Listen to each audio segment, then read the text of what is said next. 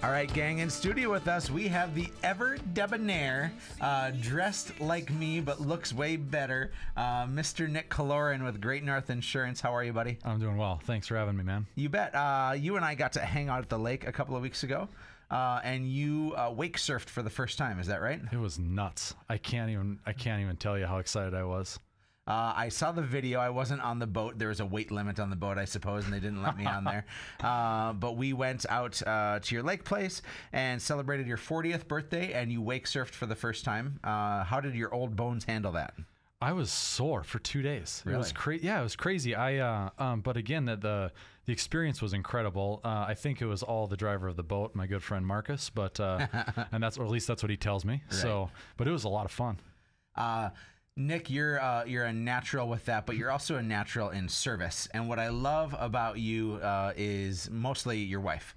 But truthfully, you own Great North Insurance. It's where I choose to get all my insurance needs, and you've been an incredible businessman for years. In fact, you won the Small Business of the Year by the Chamber in 2017. Is that right? Yeah, I think it was 16. Okay. But hey, we can. I mean, we can take the 17 one too if you want to give it to us. Perfect. Yeah, perfect. That's two back to back. So tell us about Great North, because obviously what you're doing is inherently special. Yeah, we we've got a small locally owned agency, as you alluded to. Zach Bosch and I own it together. We opened it about 8 years ago. Our number one goal each day is just to take care of our clients. And do the take care of them the way that we would personally want to be taking care of them. Mm-hmm. And I think it's I know it sounds a little cliche, but that's honestly the number one goal and our only goal each and every day.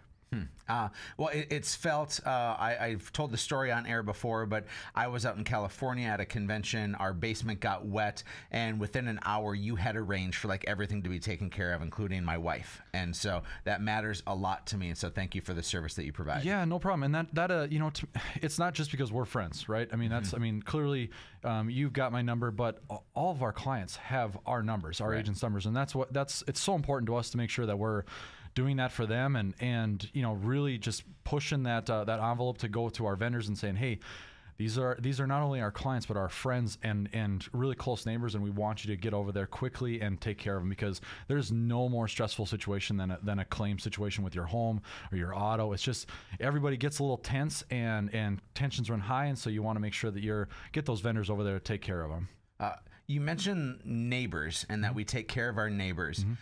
That's an interesting parallel with what you're doing now with this incredible movement called the Great North Pole. You and your wife, Michelle, have found a way to take care of your neighbors, people that you know and people that you don't know. Mm-hmm. Tell us more about it. Well, I appreciate you saying it's Michelle and I, but to be truthful, there's a board of 16 or 17 individuals. There's an event committee of another 20. So we've got a small group of people that are all kind of coming together for this effort. On top of that, we have 90 plus businesses, probably over 100 businesses this year, that are investing in this cause, investing back into our community. So when I say that it's a community effort, it truly is. It's wonderful to have a 100% volunteer run organization where, nobody's getting paid, nobody's getting stipends. It's that dollars outside of our event expenses are going to our friends and neighbors, and it's the buying opportunity that we have that really kind of sets us apart from other nonprofits.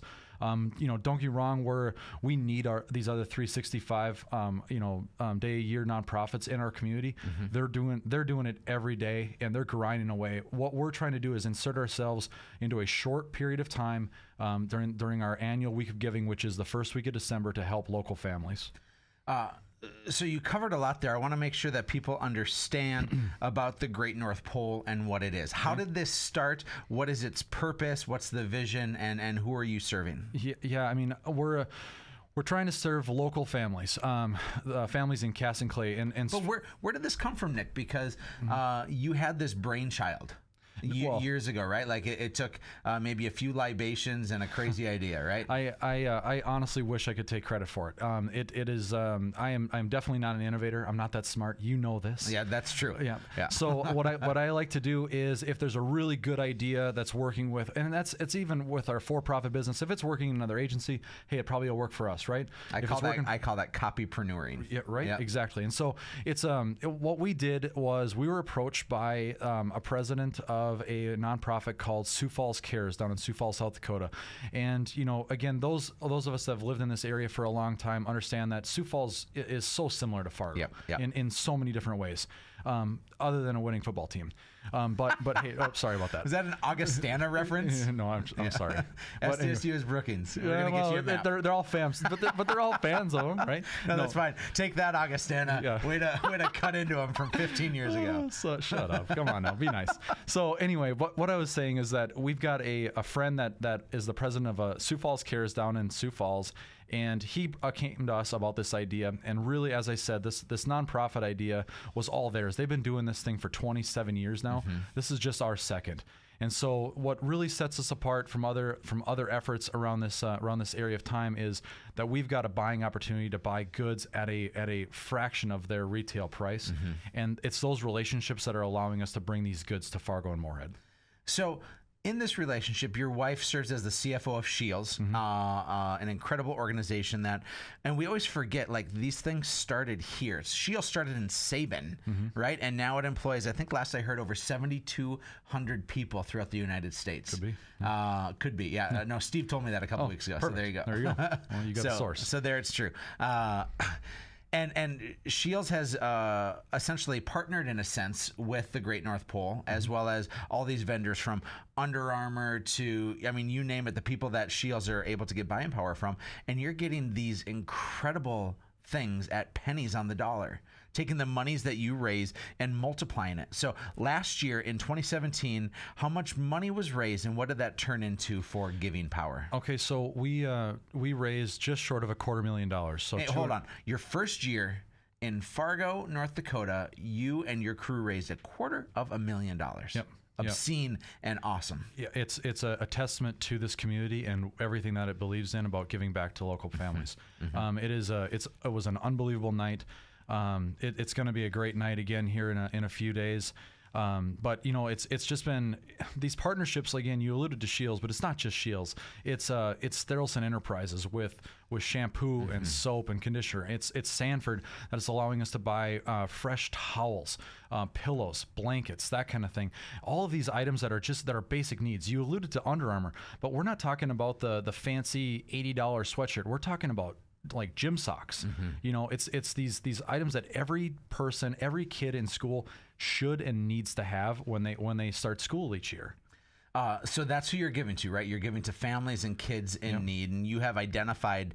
And I mean, you're the father of 3 girls. I'm the father of 2 kids, and these are our peers for our kids. I mean, we're fortunate to not have to be in need like so many of our families are. Yeah, we are extremely fortunate to have grown up with. You know, in a community that, you know, we were given some chances. Michelle was given a chance by Steve Scheel, as you alluded to, and she's been there for 18 plus years. I've been in 2 different positions, but again, I've been afforded some opportunities that maybe others, you know, didn't get. And so we want to make sure that we are providing these opportunities in the form of, again, basic needs. We're not talking about like just these exotic products that you just really don't need. We're talking about some of the basics. We're talking food and clothing. Yeah. You know, these are if you can't get behind that around the holiday season, there's just something wrong with you. And there's nobody like that around in the Midwest that I know anyway. Nick, your event is your pinnacle thing that you build towards, and then after that comes the week of giving. What does the calendar look like here until year's end? Okay, so the week of giving, the gala comes in about 9 days, I believe it is. What's the exact date? Do you know? So September 14th. We're searching for it. There it is. Found it. September 14th. Thank you. And so that's going to be at Shields Center on the NDSU's campus. NDSU has been a great partner this year in allowing us the facility. Last year we had 400 attendees. This year we're going to have over 720. Which is going to be unbelievable growth, but obviously with that growth, there's not that many facilities around here that can hold that many people. And so it's pretty exciting to have a partnership like them. And again, they believe in the same stuff we do. They believe in a strong community culture and giving back, and it's awesome to have a partnership like them as well. Nick, you're doing something really special. If people want to learn more about the Great North Pole, where do they go? How do they dig into it? Well, they can pull up our website, which is www.thegreatnorthpole.org. Honestly, or they can just give me a call on my personal cell, 701-261-7328. I'd love to be able to share some of the recent success stories, some of the needs that we need in our community, and how we're planning on growing it. This has been a great passion for not only myself but also other board members and I said event committee members. And so honestly, if you need anything, if you have questions, or if you want to enroll as a family, send us an email at info@thegreatnorthpole.org, and we'd be happy to enroll you for this year, this first week of December.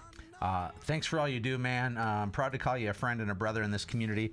Folks, we're going to head to the break. Go to livefargomoorhead.com. This is Real Estate Radio with Erik Hatch.